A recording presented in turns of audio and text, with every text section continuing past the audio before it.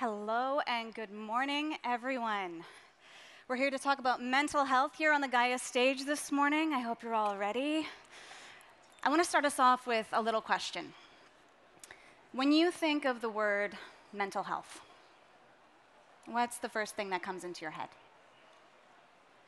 If you're like many people, words that come to mind might be depression, anxiety. Maybe you think of mental illnesses, something like schizophrenia. But generally speaking, many people will think of words that have to do with struggle, tension, stress, difficulty, and challenge.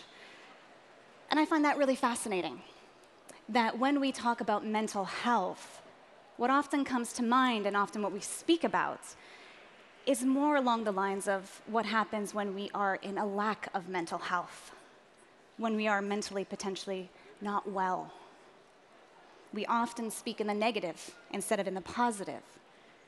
And so in today's session, we're going to be very lucky because we're going to change that around. We're going to frame things in the positive.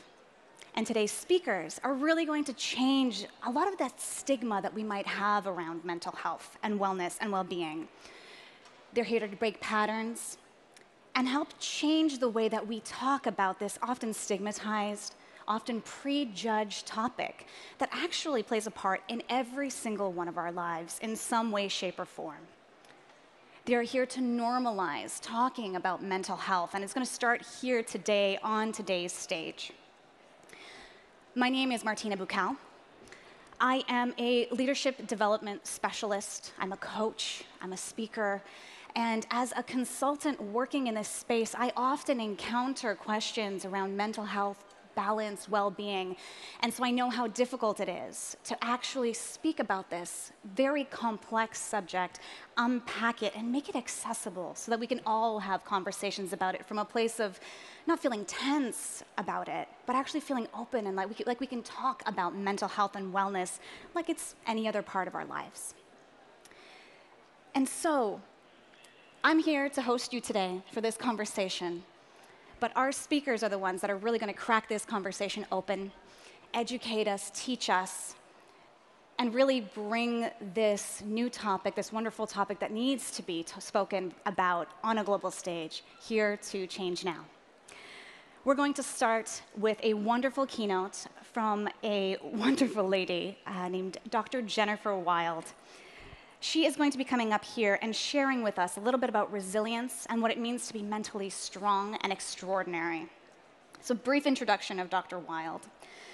Dr. Jennifer Wild is a psychological scientist at the University of Oxford. She's an international expert on how to build resilience to stress and trauma. She's an author of Be Extraordinary, 7 Key Skills to Transform Your Life from Ordinary to Extraordinary, and has published extensively and received numerous awards for her work. The documentary Vertigo Road Trip, in which she treats people to overcome anxiety and lead extraordinary lives, aired on BBC One, attracting 2.2 million viewers. Dr. Wild regularly appears on BBC, Sky, and CNN. Clearly, she's a woman who is dedicated to growing our awareness and engagement with this very important subject. Without further ado, I would love to welcome Dr. Jennifer Wild to the Change Now stage.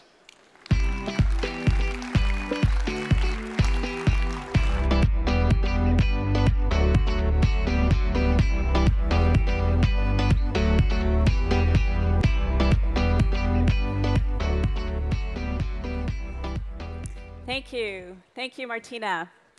I have some slides that I'm going to take us through. So if the tech team could ready the slides, that would be fantastic.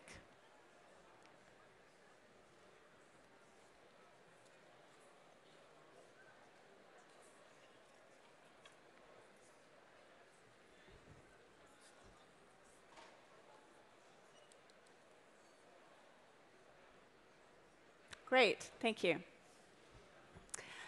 It's true, I am a trauma expert. But what does trauma have to teach us about being bold, about overcoming anxiety, about overcoming stress, about achieving extraordinary success? As a psychologist, I help people to overcome the crippling stress reaction, post-traumatic stress disorder. This is a problem that affects soldiers and survivors of other traumatic events, like survivors of mining disasters or car crashes or the sudden death of loved ones. As a scientist, I develop and test strategies to prevent post-traumatic stress disorder. So I've built programs based on the latest science to prevent PTSD for people working in the most dangerous jobs as police officers, firefighters, search and rescue personnel, paramedics, and more recently, our frontline healthcare workers. In my 20 years of practice, I have noticed something remarkable. Overcoming adversity and becoming extraordinary tap the same processes. People who flourish with or without trauma as their catalyst for change naturally draw on 7 key skills. So in the next 18 minutes or so, I'm going to give you a glimpse of what they are, why they work, and how to get them, so that you can become more bold and more extraordinary. So, the first key skill is extraordinary thinking. Extraordinary thinking is about how to move forward, not why the past happened in the way we feel it did. Extraordinary thinking nips dwelling in the bud, because dwelling takes us round and round in circles and makes us feel rubbish and leads to no plan or action. So imagine this. Imagine you have a really important, and you're very excited about a job interview that's happening Monday morning at 9 a.m. And you jump in your electric car and push the button, and the car doesn't start. So you push it again, and it still doesn't start. And you take a step back, and you think, why is this happening? Why is this happening today of all days? Why do bad things always happen to me? Now imagine how you might be feeling. Now I want you to imagine that scenario again, and this time when you jump in your electric vehicle and you push the button and it doesn't start, you think, now how can I deal with this? How can I get to my job interview for 9 a.m.? In the first scenario, with why thoughts swelling your mind, you'll be much more likely to run home and pull the duvet over your head. But in the second scenario, how thoughts guide decision-making and problem-solving, you'll be much more likely to hop on public transport or get on your bicycle and cycle to the job interview, and you'll be much more likely to get there on time. Dwelling is an unproductive pattern of thinking. So the more we do it, the more we strengthen the neural pathways in our brain, making it the default mode of thinking when we encounter disappointment or stress. So extraordinary thinking is about turning why to how. Why becomes your cue to think, how can I move forwards? The second key skill is the unwavering capacity to create a fluid memory. To lead an extraordinary future, we must master our memories. This means creating fluid memories so we're not interrupted throughout the day by intrusive memories. And it means learning to unhook the present from the past. People who lead extraordinary lives clean up their memories. They scoop up their difficult times, they dust off the dirt, and they change their painful meanings. No matter what they live through, they create a meaningful relationship to their past. And they do this by rewriting their memories, not by changing the facts of what happened, but by changing the meaning of their challenging times.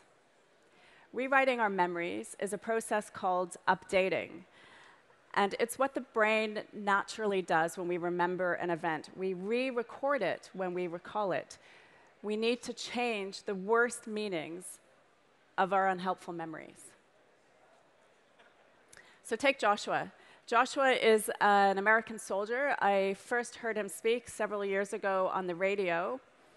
And he had been on a humanitarian aid mission in Iraq with his best friend, Staff Sergeant Marlon Harper.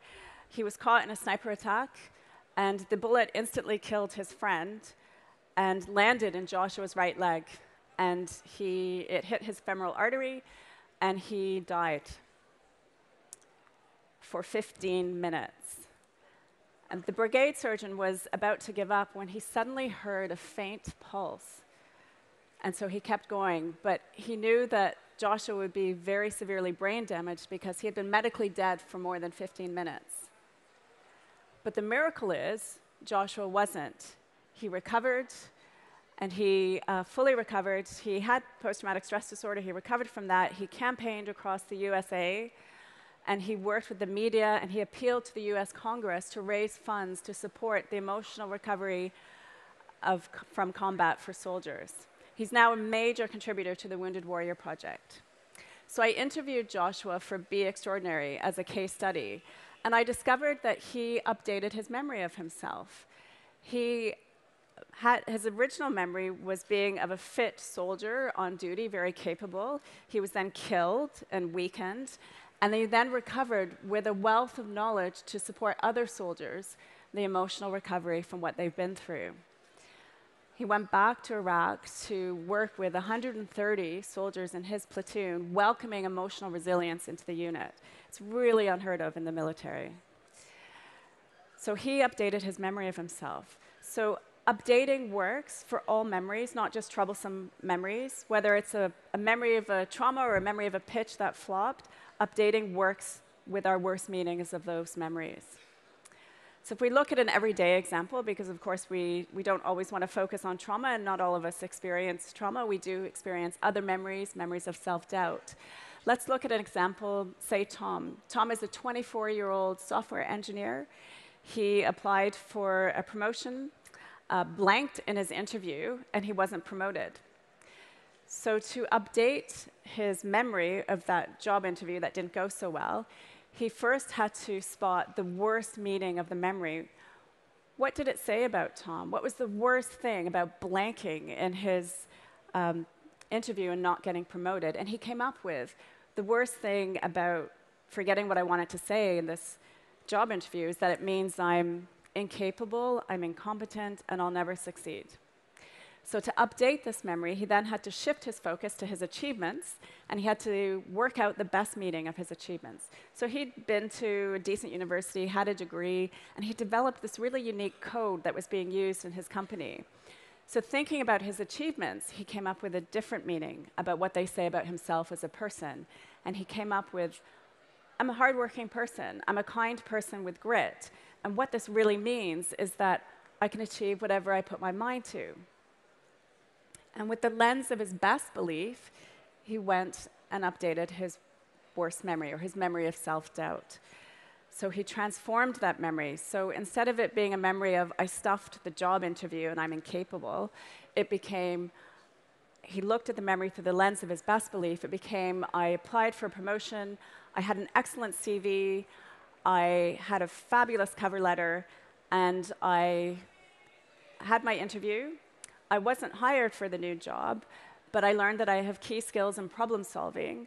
And I also learned really important questions that will help me to prepare for future interviews. I've applied for another 2 jobs. I've been shortlisted. And what this really says is it gives me more evidence that I'm competent and capable.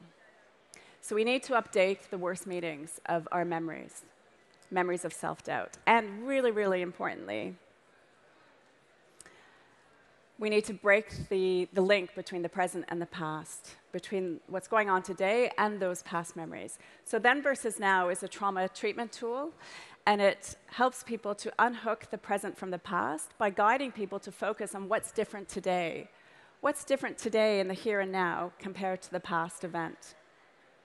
So applying this to our lives today, if we think about Then versus Now, it's usually used with soldiers with post-traumatic stress or other people who've developed PTSD, but we can apply it to our lives. If we've had a situation that we weren't happy with, maybe we spoke up in a meeting and we had a really flat response, next time we go into a meeting, rather than focusing on how the 2 situations might be similar, the meeting of the past and the meeting today, we need to focus on what's different. Are there different people in the room? What's going on now that's different to the past? Maybe my slides are different.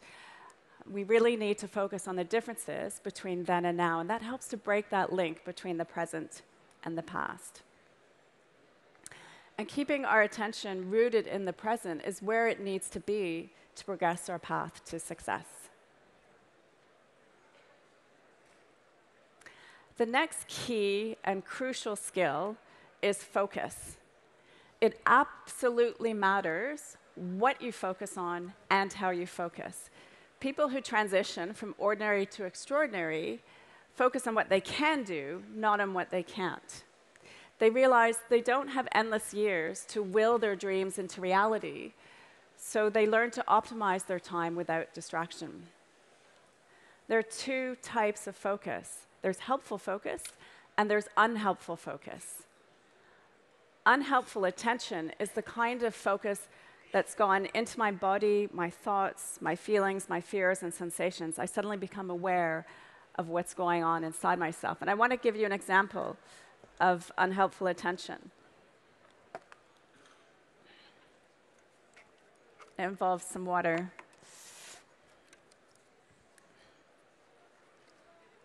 So if I have unhelpful attention, and say I'm really worried about sweating. Let's say I'm worried about sweating. So I'll just make some fake sweat patches here. So if I'm really worried about sweating and I have unhelpful attention, my attention's going to come into my body, and I'm going to be focused on these uncomfortable water patches. And I'm going to be really, really aware of them, which is going to make me want to cover them up. And I'm probably going to feel embarrassed, and I'm not going to make a lot of eye contact with you. I'm going to become really distracted, and I'm going to lose my train of thought, and you're going to stare at the part of my body that I don't want you to be looking at. Whereas if I have sweat patches, and I have helpful attention, it's the kind of attention that's out of my head, I just put my attention on you and the talk, and I'm much more able to have a conversation with you without losing my train of thought. So it's really, really important to get our attention out of our head and to be much less aware of what's going on inside our bodies and our fears and our sensations. So helpful attention is the kind of attention that's out of our head and in the world.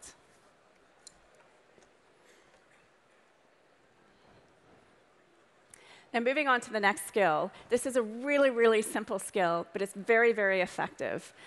And this skill is called planning ahead.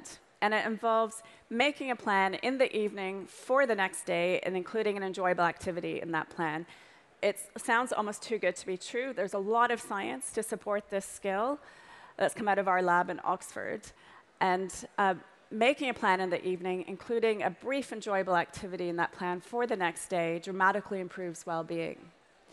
So use your plan, create a plan for the next day, and assign your tasks in half-hour chunks, and use the plan as a guide, as a schedule to guide you throughout your day, rewriting it and revamping it as you discover that you've wildly underestimated how long it takes to reply to those emails or write up that code or finish up that project. Planning ahead works because it moves routine decision-making to the night before, which frees up mental energy for you to devote to challenging tasks the next day. It makes you a better problem solver the next day because you've dealt with all of the routine decision-making the night before. And including a fun activity in your plan, however brief, means you're more likely to do something fun, which improves your well-being. So definitely, definitely plan ahead. And once you have your plan, the question is, how do you get started? So I suggest that you use the 3-minute carrot. Avoidance keeps anxiety going.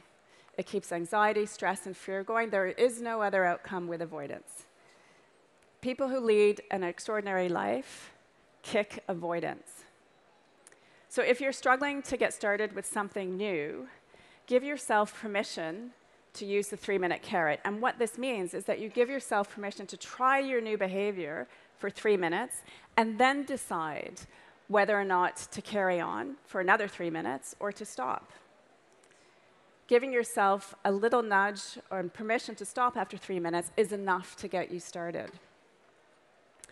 Another way to get you over the start line is to break your first step into small, tiny steps and do the smallest, tiny step first. It's much easier, for example, to write the outline for your business plan rather than your entire background section. And so completing a small step is enough. And completing any step releases dopamine. It's a chemical pat on the back, and it will motivate next steps. So take a small step. It will get you started. And once you have taken that first step, use smart language. So what do I mean by smart language? Well, when we have a goal that we're working towards, we often come across temptations, and we often are at risk to giving in to temptations and not carrying on with our goal. So the idea of smart language is to use I don't versus I can't when faced with temptation.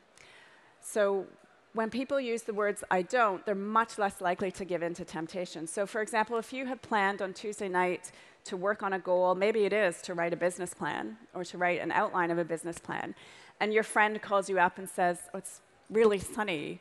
Do you fancy coming out for a drink? Let's meet at the pub and have a drink. And if you say, I just can't. I've decided to work on this plan, and I cannot come out and meet with you because I'll never finish this plan, you'll be much more likely to give in than if you use the words I don't. So when your friend calls you and says, come on, it's beautiful weather, you must come out for a drink, come down to the pub, and you respond with, I don't drink on Tuesday, you'll be much more likely to carry on with your business plan.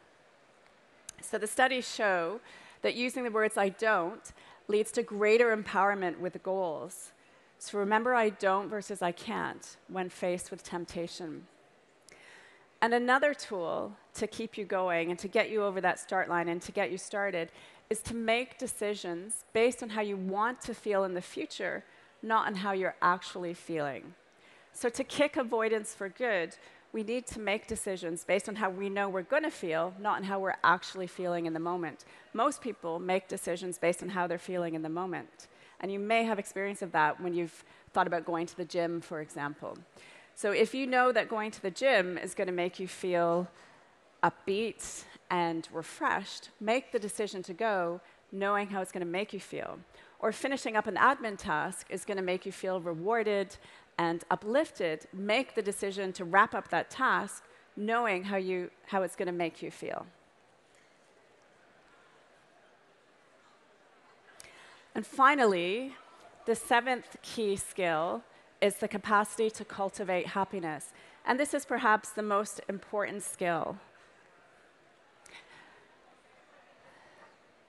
Overcoming stress and overcoming anxiety or overcoming fear to lead an extraordinary life is truly a lifetime project. We don't want to wait to the end to enjoy it. So there are 11 tips in Be Extraordinary on how to raise your happiness set point. One of the most reliable ways to kickstart happy feelings is to discover or to create something new. It doesn't have to be solving the problem of cold fusion. It could be coming up with a new idea, solving a problem, or pursuing an artistic activity. People are happier when they're creative. And so when we're working intently on a task at hand and a problem arises and we use our resources, we create a solution. And research shows that people are most happy when they're doing something creative. And the things that people love most about chess or playing piano or rock climbing, for example, are the moments during those activities when they're discovering something new. They're being creative. You don't have to be an artist to be creative. Being creative is about expressing yourself in an original way, solving a problem, or pursuing something artistic. Research shows that when people are being creative, they feel happier, and those happy feelings extend to the following day. So get your creative juices flowing. You will feel happier as a result. So just to wrap up, every day we have the opportunity to make choices that will keep us stuck in stress or lead us in the direction of creating an extraordinary life. Why wait for tomorrow to lead an extraordinary life when you can create yours today? Tap extraordinary thinking. It is not overthinking. Dwelling is your cue to think, how can I move forwards? Create fluid memories. Update the worst meanings of any memories that hold you back. And break the link between the present and the past with then versus now. Focus. Use helpful attention to get your attention out of your head and into the world. And plan ahead. Break your day into half-hour chunks and include an enjoyable activity in your plan, however brief. And use the 3-minute carrot to kick avoidance. And finally, discover or create something new. It could be trying a new exercise, solving a problem, or even trying a new recipe. The world benefits from extraordinary people. Be bold, be extraordinary. Thank you.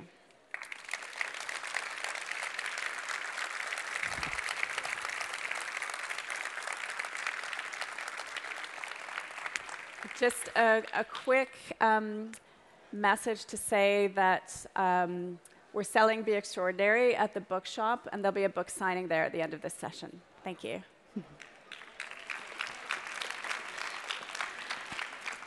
Thank you so much, Jennifer, for coming on stage and sharing with us how we can all be a little bit more resilient in our lives. I hope that you'll all take a moment to go check out the book, learn a little bit more from you. Maybe you're doing a book signing, as far as I understand, so definitely worthwhile to go visit.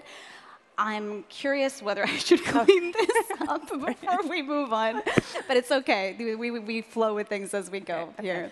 So, everyone, please give another round of applause, please, for Dr. Jennifer Wild. Thank you so, so much. Thank you. I think we'll be okay.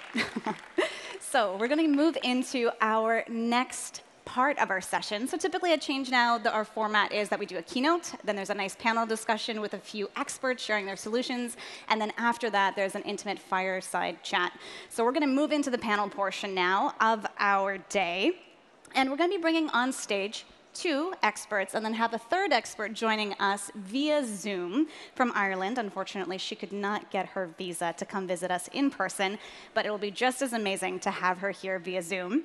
So I will introduce our panelists all at once, then they will come and join us on stage just after.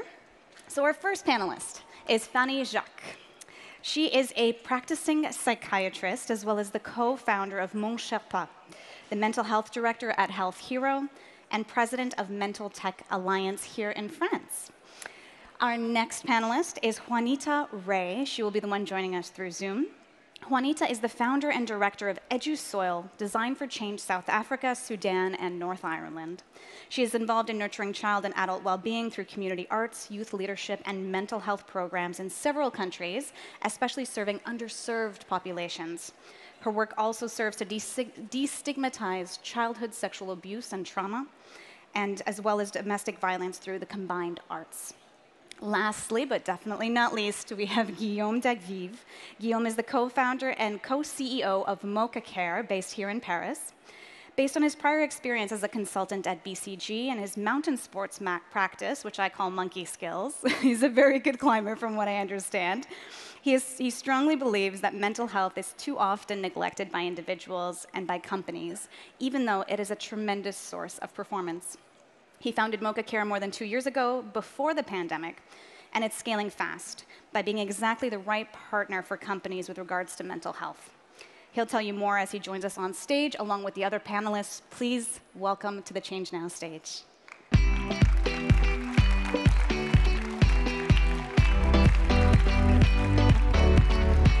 Come on in. So on the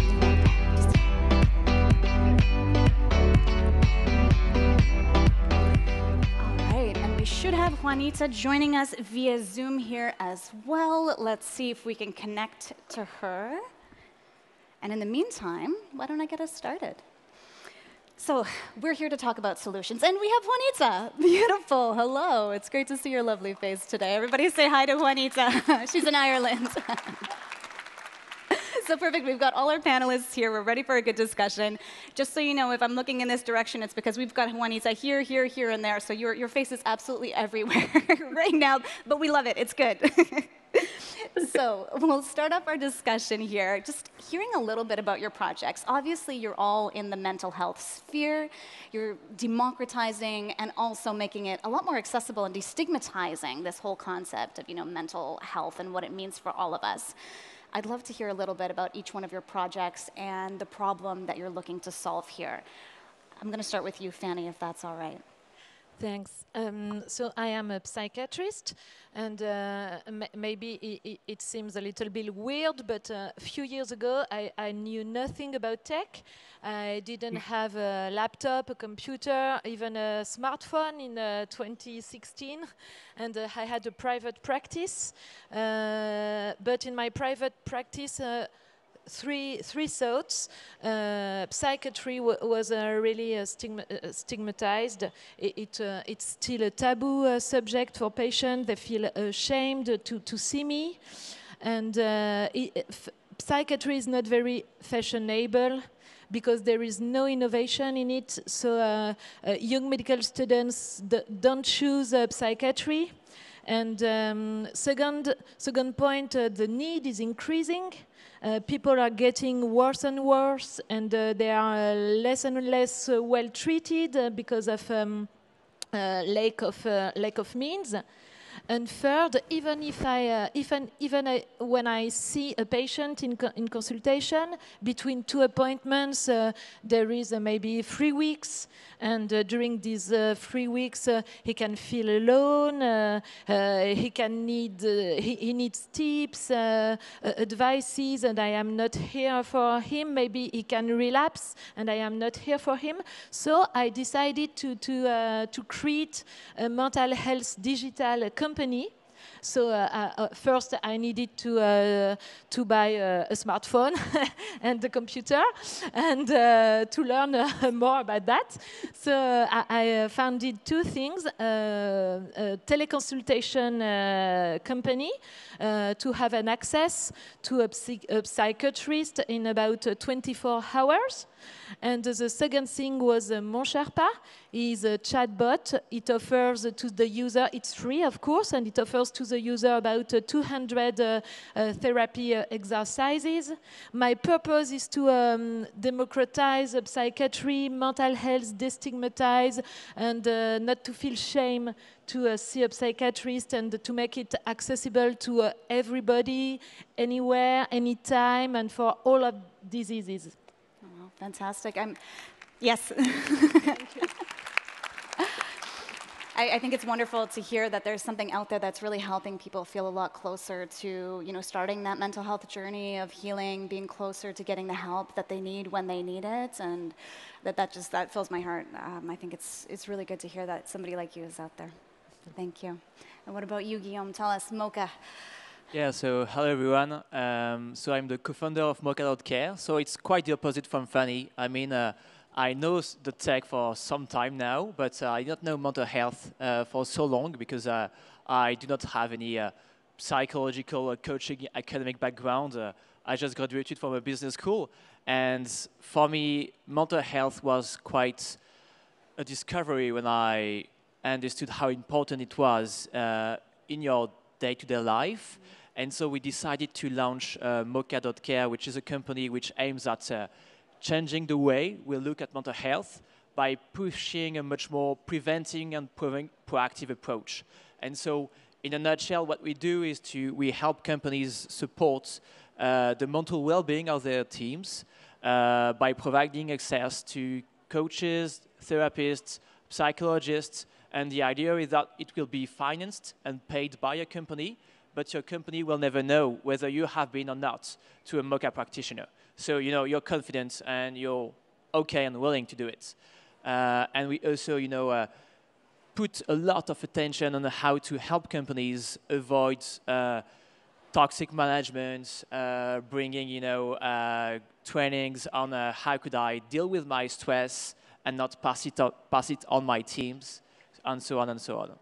Oh, beautiful. And you were telling me before we actually came on stage, we had a little bit of a conversation about the company that you've started, and you were telling me that actually you had sort of a first-hand experience within your team, right? That in the workplace, I'll let you tell us what happened essentially that made you sort of come up with this idea. Yes, indeed. At the very beginning, myself, I was a bit skeptical about psychology. I was this kind of person thinking like, okay, I don't really understand the point of it, or maybe I do not feel concerned about it. And then myself, I was in a very under pressure environment. and I've been quite close from going through a burnout. So, you know, I took a step back and I was, okay, so I could do one. So just, you know, be very humble about that. And at that time, in my office, we were 6 people. 3 people have been through a burnout or depression. So it was a bit of a slap in my face. Like, wow, this is just absurd.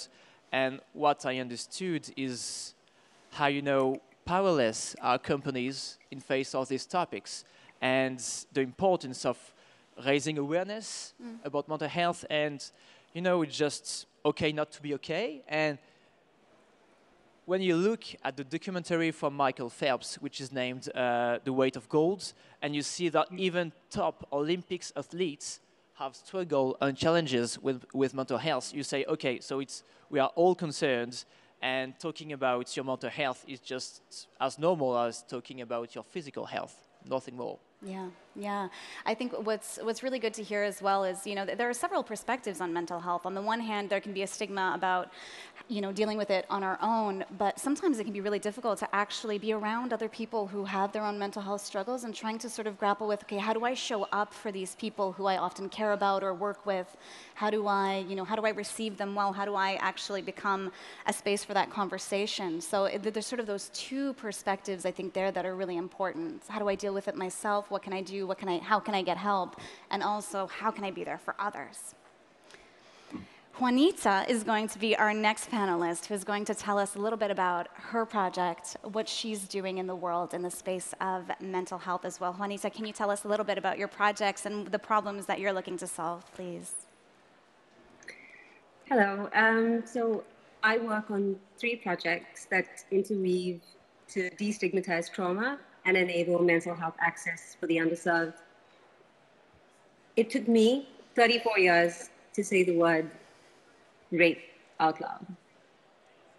And while culture shamed me into silence, writing, drawing, meditating, singing, design thinking, therapy has helped me to accept my scars and not need to hide them. So my artwork destigmatizes childhood sexual trauma and mental disorders through a range of media. With my international teaching experience and background, I set up eduSOIL, an international nonprofit arts organization that enables access to mental health support for underserved children and adults through community arts, well-being, and youth leadership opportunities. And building on that, MEtime Mandala is our tech for good startup, through which we are digitizing in-person and print prototypes we tested with 15,000 primarily Black and Asian people in 11 countries since 2011. We're currently building and prototyping a data-driven, culturally responsive, and gamified well-being management platform, for which you can sign up to beta test on our website. Wonderful. Thank you, Juanita, for sharing a little bit about what you're up to. I think it's amazing that we have such a diverse group of voices here. We have someone who's working right in psychiatry, right there in the tech space, which you were absolutely not expecting in the least from what I understood. When we first spoke, Fanny, you told me you had a piece of paper and a pen, and that's basically how you ran your psychiatry practice, to now running a tech platform, essentially.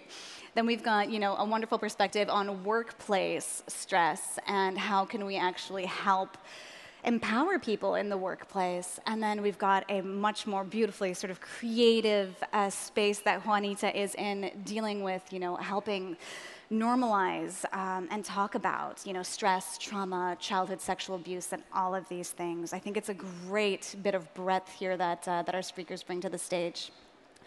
I'm curious, you know, from all 3 of your different perspectives, what is your ultimate sort of vision? What would you love to see, the big movement here, you know, to help things move towards that democratization, the destigmatization that we're talking about here? Like, what's the ultimate goal? If you could think of, you know, the one perfect thing that we could just wish for and it would happen. What are your thoughts, Fanny? Would you like? for me, I think there is only one rule. You have to speak up. You said it. It's okay not to be okay. And maybe we have to begin that with our kids. We have to learn them to talk about their feelings, about their emotion, that if they feel stressed, disappointed, sad, worried, they have to share it with us. There is no shame to talk about our feelings, and if it's getting worse, of course we have to see a specialist. And while we see a coach for physical health, we can see, of course, a psychiatrist or a psychologist for mental health. It's not a shame, it's normal, and so we have to talk about them. According to the WHO, mental health is not only psychiatry, is a global state of well-being, so it's very important. It goes far beyond psychiatry and mental health disease. It allows person to face difficulties and to realize his entire potential. Yeah. Thank you. What about you? Oh, Yeah. actually, sorry, go ahead. Go ahead, Guillaume. Yeah, I do like your vision, Fanny, and I think I share it quite a lot because my ultimate goal or vision would be we want a society in which going to a psychologist is just as easy as having a coffee. And in fact, that's why we have called our company Moka, because we want to destigmatize mental health and make it much more accessible. Like we want people to say as easily like I'm having some mental health challenges as easy as saying like my back hurts. It's exactly the same, physical and mental health. I love that. Yeah. So to make it easier to talk about. Easier to talk about, and then I think it will be much easier to understand the definition from WHO of mental health, which is, as you said, a state of mental well-being, not an addition of mental illnesses. Mm-hmm. Yeah, absolutely. Thank you. Juanita? What about you? What would your wish be? So it's peace, personal, global, universal peace. So for me, I dream of teachers and learners taking 10 minutes of me time each day to do all the things that has been mentioned, saying when they're not feeling confident or even interested in a lesson, because that's okay too. And just peace begins with us, and the only way to create this mentally healthy, thriving world is by taking the time to breathe into these challenges. And so everybody who's spoken already has talked about all of these very simple strategies, and I think having time each day, especially in classrooms, would change things. Absolutely, absolutely. I love that, the vision of peace. And I think when I spoke to you before as well, Juanita, you're mentioning that peace is, it's complex. It's not just, peace. When we think of peace, sometimes it can mean world peace. We think about peace among people, but there's also such a thing as inner peace, which is something else entirely. And you shared with me an exercise that I think is really powerful that I'd love for you to take our audience through today, if you'd be willing, that helps access that point, that helps us build that inner peace, that place within us. Would you lead us through that? Sure. So this is an invitation. And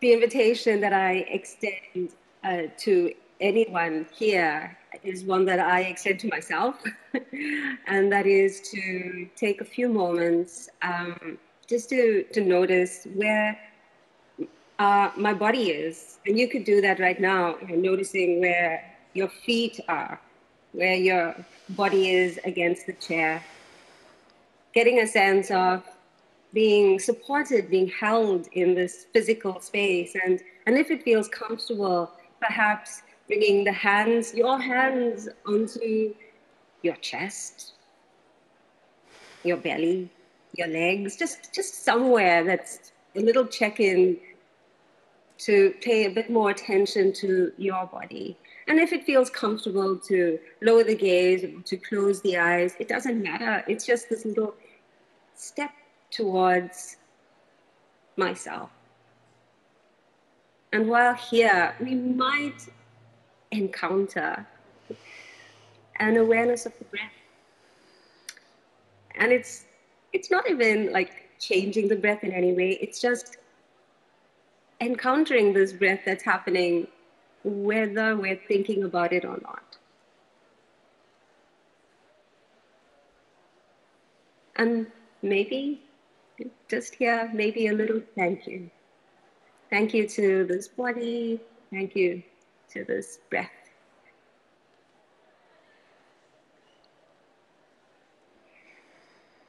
You might notice that the breath might have changed in some way, and that's all right. And thoughts might have come and gone, and that's okay too. And this last bit, as we come back, would be to lean into this breath, maybe breathe a little deeper in and longer out. And if the eyes have been closed, then opening them. Or if the gaze has been lowered, then raising the eyes and meeting the world, the room. Beautiful. Thank you so much for that, Juanita.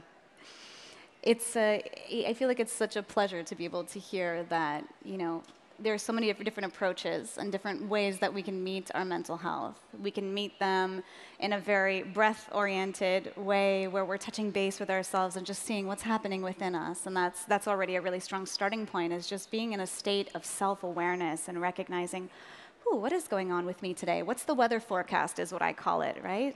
What's happening here today? So coming at it from a very personal perspective, then we can meet someone external to us who can help us guide us through our journey with their expertise to ask us the right questions, to help us find those answers within ourselves. Because some of us, maybe, we can sit with ourselves and we can easily access those things. Some of us might need more guidance, and both of those things are absolutely okay. In fact, having help along the way is fantastic. And sometimes even sharing in that journey can make it that much more powerful. And we can be meeting our mental health challenges in so many different ways, and our mental health opportunities in different ways. In some ways, work can be a place that inspires us, that drives our performance. We want to do fantastic things. And at the same time, it can be the very place that we meet our biggest stressors. The place where, because we're so motivated and so challenged and so connected to other people, we can get overstimulated, we can have a really stressful time. And so it is really important that we recognize that, this sphere of mental health, it's everywhere. We're always in this space of fluctuating within ourselves. People around us are fluctuating in terms of what's going on for them. And so in a big way for me, what this panel has shown me is that actually what I feel we all could use is just a heightened level of awareness about we're all different. We all have our own internal world that's doing all kinds of things at any given time. And if we are aware enough, if we take that time to just check in on our mental health, actually, that can really bring out the best in all of us. We can be the people that we want to be in the way that we want. We can live the lives that we want to live, ultimately be the people we want to be at work. And I think that's an incredible call to action. If we can just be present with that and be open to the fact that others are experiencing those things, that's already a massive, massive change and step forward, I think. Beautiful. I want to thank all of our panelists here today for sharing your stories. Thank you. Your initiatives. Thank you so much. You're very, very welcome. Thank you so much for joining us on this stage. I am going to escort you off as we go over into our next session, which is a fireside chat. But I want to give you a big, big thank you and ideally a hug as we head out of here. Everyone give them a big round of applause. And we're going to go down this way. Yeah. Beautiful. Thank you.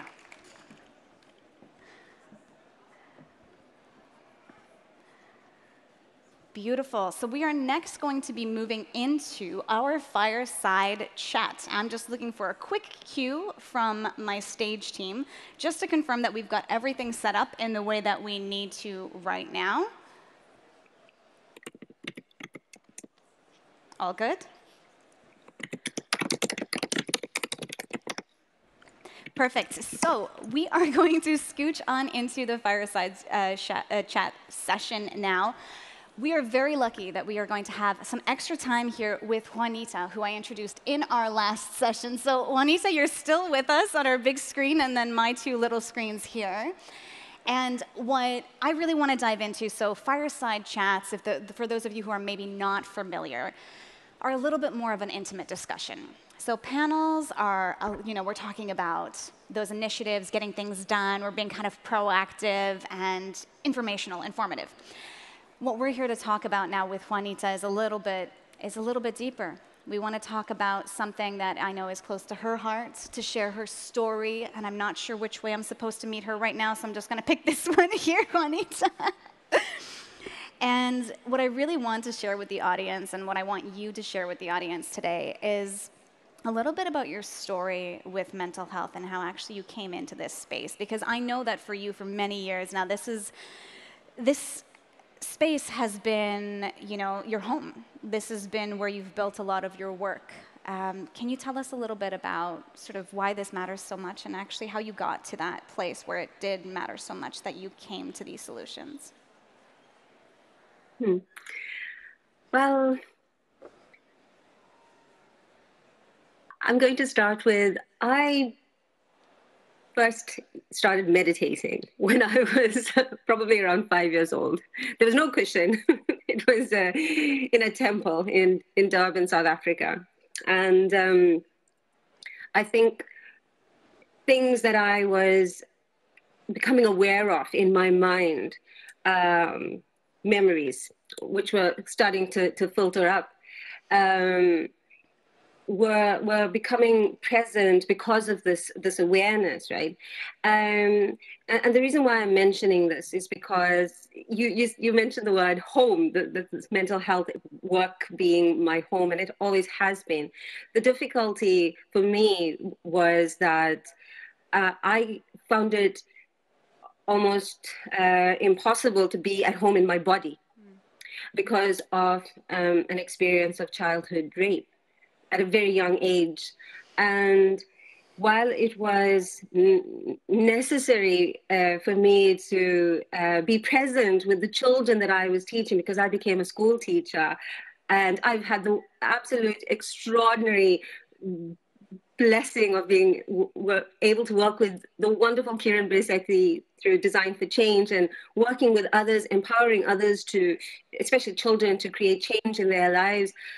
I reached a point a few years ago of becoming really ill, becoming really sick, and realizing that although I was doing meaningful work and helping others through eduSOIL, through our nonprofit arts organization, through Design for Change, all the artwork that I had been creating over the years that was really just feelings that I didn't want to look at,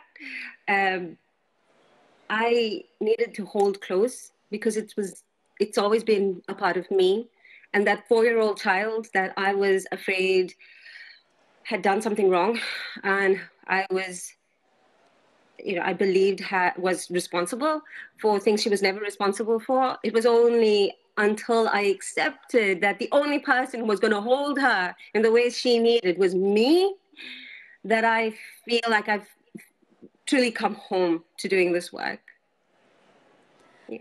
I love the way that you put that. And I feel like what I hear maybe as a subtext in there a little bit too, you said there are certain feelings that you didn't want to sort of at the beginning sort of face, or, I'm paraphrasing.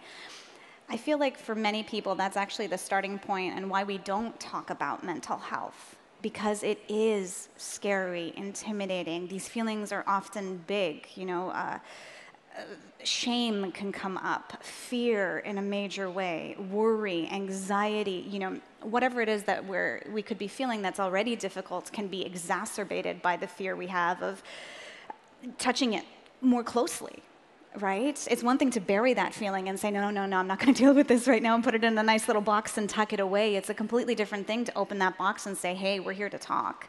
And by the way, I might be sharing this story with other people or asking for help. That can feel really vulnerable, I believe. How do you approach that Or how have you seen people approach that in your work? How do we basically cross that bridge of fear that can come with dealing with our own inner world, especially when it feels scary? So building on that analogy of the box, you know, one of the expressions I have used, because it's felt like this physically for me, is that I've opened up the coffin in which my 4-year-old child was buried alive. Oof. And it was only when I did that the work that I've been doing through eduSOIL, our nonprofit arts organization, the work that we're starting to do with MEtime Mandala, our digital platform that we're building, actually has come to life in a different way. Because for all of this time that I've been present with others, to a point, I wasn't totally present with myself. And so by, I guess,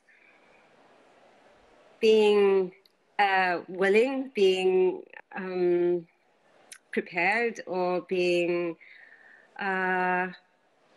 afraid and okay about being afraid, being vulnerable with myself is the only way that I feel I can fully support anybody else.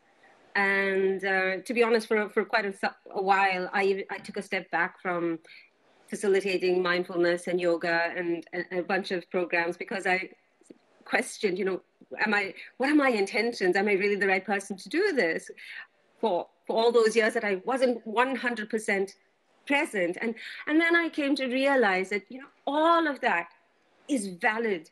All of that is necessary, because that's where we all are. We are all stumbling and we're all making mistakes. And by sharing that with each other, by sharing the difficulties, we normalize the struggle. And through that, we get support. Yeah.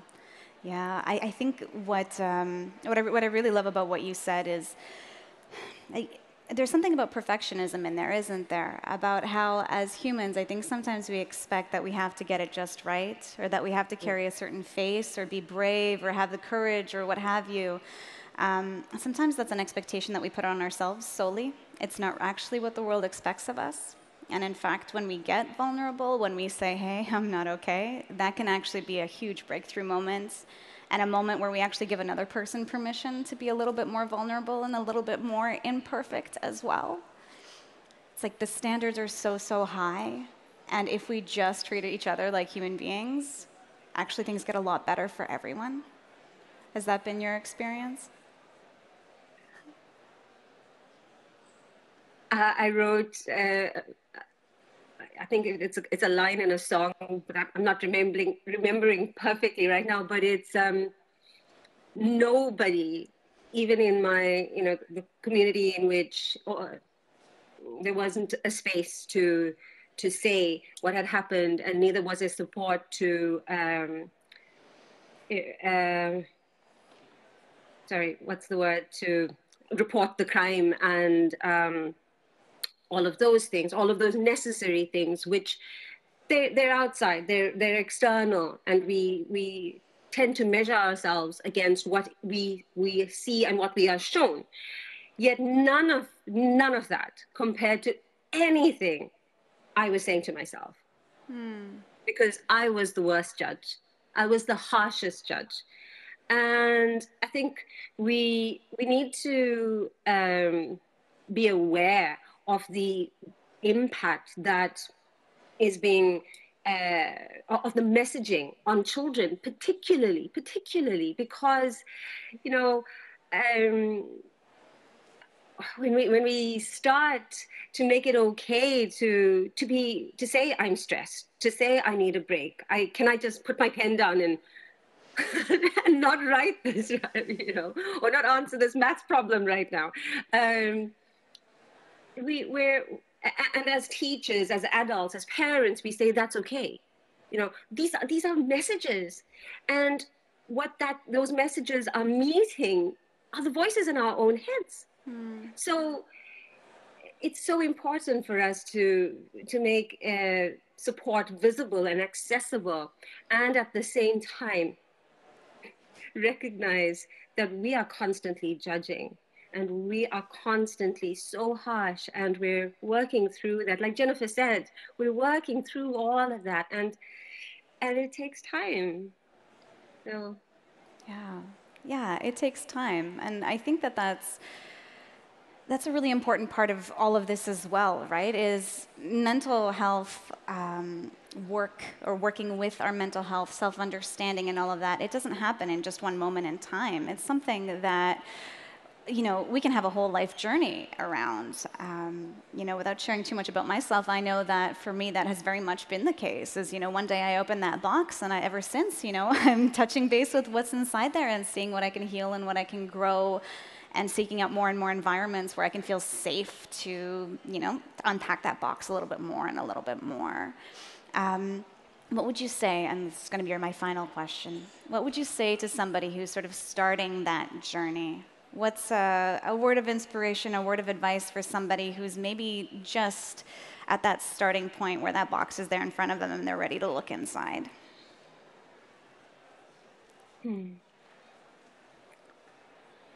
Wow.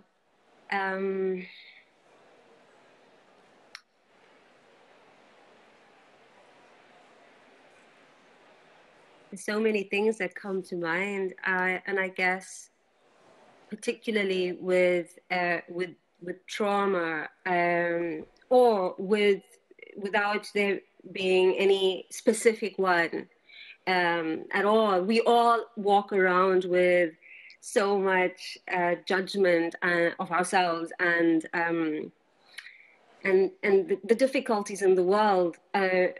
We're looking around today with all of the upheaval happening in the world. I would say that being able to get to a point of just, holding ourselves. It's about us holding ourselves. So taking that time to hold whatever it is, because whether that is the the perfectionist, or whether that is the judge, or whether that is the person who is terrified or blindly optimistic, all of it's welcome, and we're the only ones who can hold ourselves, and so giving ourselves permission to do that. Yeah. I love that. I love that. Thank you so much, Juanita. This has been a truly heart-touching conversation with you. I'm so grateful that you could join us for extra time today on our stage. It's just wonderful. I'm taking away from it that, I really want to spend a little more time with myself and create that space for my friends as much as possible, and my family whenever I can, to make it okay to talk about these big subjects and be that holder for those people as well when they need me, as long as I'm taking care of myself. I took that away from what you said too. Take care of self so that you can take care of others. So thank you so much, Juanita. It was wonderful to have you on stage. Please, everyone, give Juanita a big round of applause. Thank you. All right, everyone. That is all the time we have together today on the topic of mental health, wellness, and resilience. I want to thank you all for joining us. I know on my side, I've definitely learned a lot. I was taking feverish notes from Dr. Jennifer Wild at the beginning. I've enjoyed the heart-to-heart discussions with Juanita and others, learning about the different ways that we can democratize access to mental health care.